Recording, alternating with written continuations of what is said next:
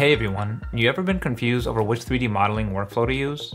Low poly or sub-D modeling? Or what's even the difference between the two? Today, this video is going to focus on comparing both sub-D and low poly modeling. And whether you're a beginner or an advanced modeler, this video is going to be a huge benefit for you because I'm taking my exact questions that I asked when I was first learning 3D and questions from my actual students from 10 years of courses.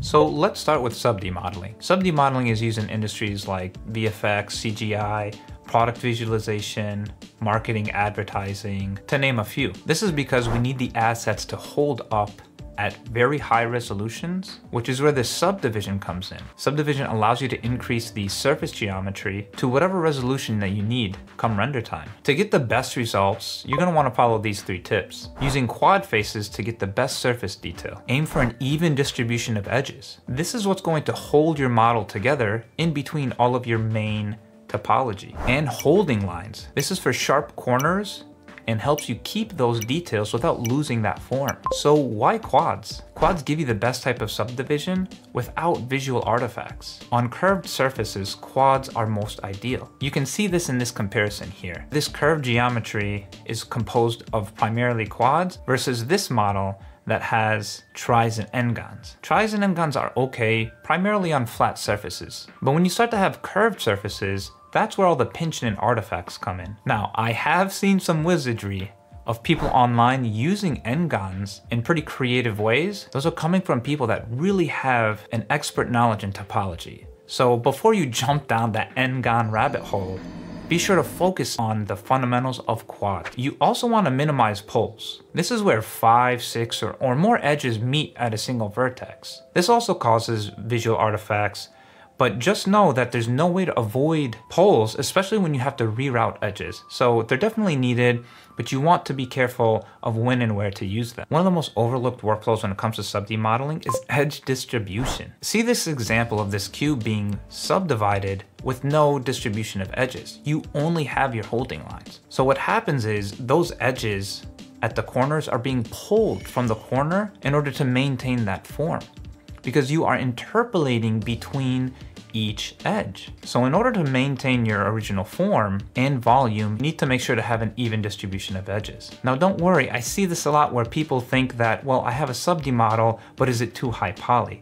If the end goal is offline rendering, then you don't need to worry about optimizing your model because the final output is a still frame. So the primary goal of sub-D modeling is to get the best looking model possible. Now, even with a solid distribution of edges, you still need to have holding lines. So you want to bevel and chamfer your corners. I've seen people use just 2 edges or a single segment of faces.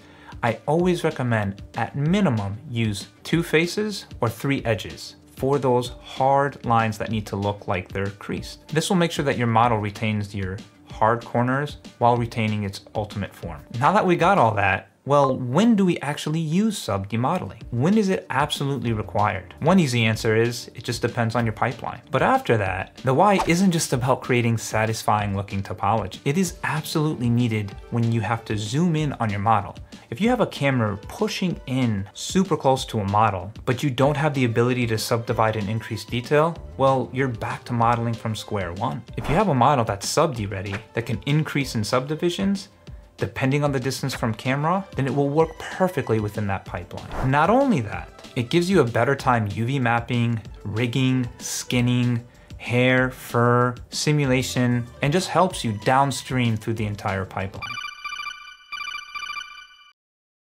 Quick interruption. If you've clicked on this video, you're probably interested in 3D modeling and topology. So I'm excited to announce that I'm putting together a 3D modeling topology masterclass. Whether you're a beginner or an advanced user, this is going to help improve your skills in 3D modeling. This is just the first course. And trust me, you're in good hands. I'm an industry professional and I've been teaching for over 15 years. And I have some of the most popular topology videos on my YouTube. And this is going to be one of the first of many courses on my platform. I will be covering the entire 3D art pipeline, starting with modeling all the way through rendering for both offline and real-time rendering. So stay tuned and be sure to check out my Patreon for early access information. So I'll see you there.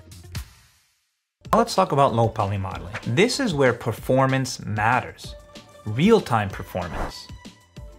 For sub-D modeling, you're just creating a model that's going to appear in a single rendered frame, whether it's rendered at cinematic 24 frames per second. Each frame is already pre-rendered. But for games, you now have to balance detail and performance, because sometimes you may have to run on low-end devices like mobile, or you have a really high-end FPS cap like maybe 120 frames per second. Optimization and detail is what matters here. So let's talk about context. I've brought this up in past videos, but the context you're creating this asset matters. You need to figure out if this is being used for PC, mobile devices, consoles, even web or AR and VR. Once you know that, is this going to be a hero asset? Will this be close up, right in front of the camera? Or will this be a background prop where you can get away with more optimization and less detail? Also, will it be animating? Is this just rigid animations like a weapon reloading? Or is this soft body deformation like a character running in clothing? All of these are going to have a direct impact on what is allowed for your poly count. Now, if you're concerned about this in a studio environment, just know that these technical specifications are given to you per asset. But as you are creating these assets for your portfolio, you want to be able to explain to somebody what type of asset and the context that this is being used for. Now, how do we achieve such high detail in our low poly models? We can't just subdivide our meshes into the millions and drop it into our games. The answer lies in focusing on the silhouette and mastering texturing. Texture baking allows us to take all that high poly detail and bake it down into a texture map. Now, of course, you can use a sub-D model. I've covered workflows on my channel where I create a high poly sub-D and then bake that down to the low poly. But you can also use sculpts, CAD data, or really any other workflow that outputs high poly data. Because what matters here is baking that into the texture and the low poly itself. So this gives us the best of both worlds, allowing us to have that high detail and optimization. So what are some practical tips for your low poly workflows? The number one priority is the silhouette of your model. You can think of your silhouette as your blueprint of your model. Right out the gate, you'll be able to know where you need to invest the most amount of geometry in your model. Take this AGL long code that I created. Clearly, the bore, the barrel are very cube-like and don't need really that much geometry at all. But something much more organic like the cylinder, where the rounds will be held, or the grip, that needs a lot more geometry to hold the form and silhouette of the model. The goal is to make sure that you know the distance that this will be used. So will this be an FPS camera? Will this be a third person over the shoulder? Once you have that information, that'll give you a good range on where to invest the most amount of your detail. You can even do a lot of pre-planning before you get into it. I typically focus on this during the blockout phase of my modeling. Now, why are tries necessary during the modeling phase? If everything gets triangulated in a real-time game engine, can't I just model in quads and then import it and let the engine take care of it?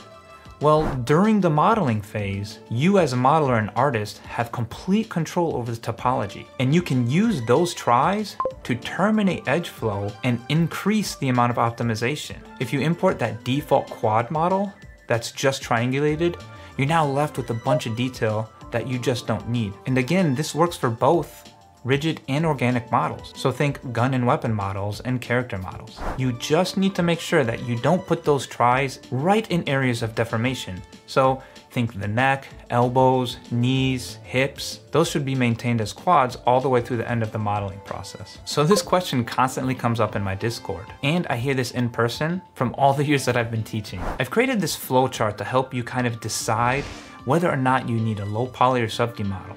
I'll be putting this up on my Patreon completely for free, so be sure to check that out. So I created that flowchart to kind of help visualize when and where you can sub-D or low poly model. Now remember, you can always do both if you're low poly modeling through texture baking. Just know that both sub-D and low poly modeling has its place within the world of 3D modeling. It's not as simple as one or the other. And don't forget, it's not about the number of tries, it's how you use them. So I hope this helps as you start your next project. And let me know down in the comments if you'd like to add anything. I'm always open to hearing more from people learning 3D art, as well as professionals and even hobbyists that have been doing this over the years. And finally, a huge thank you to all my patrons. My Patreon has grown very fast over these past few months, which is super exciting and continues to motivate me to create more content. You'll get access to my latest source files, my Discord channel, and get early access to future videos. So with that, I'll see you around.